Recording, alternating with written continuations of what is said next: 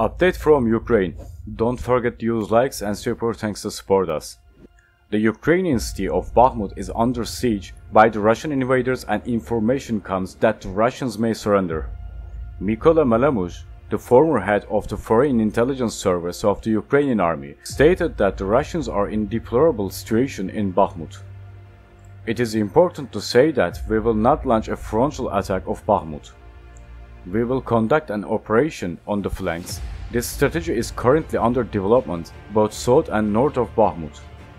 In this case, we are not only advancing but also returning to new heights. This is the enemy's. It is the first element that shows that it is in a semi-siege, he said. Malomuzh also noted that the city was difficult to hold and the Russians could leave Bakhmut. It was stated that both howitzers and missile systems reached Bakhmut, which became a platform where the Ukrainian armed forces opened fire against racists. The Ukrainian armed forces captured a strategic line near Bakhmut and made significant advances on the southern flank. The Ukrainian defense forces achieved serious success in the direction of Bakhmut. Ukrainian Land Forces Commander Alexander Syrsky confirmed these achievements and stated that the counterattack in the south was an important turning point.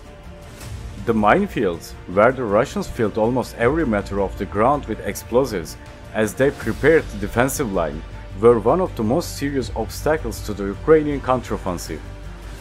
However, it was stated that the armed forces of Ukraine filmed a minefield crossing.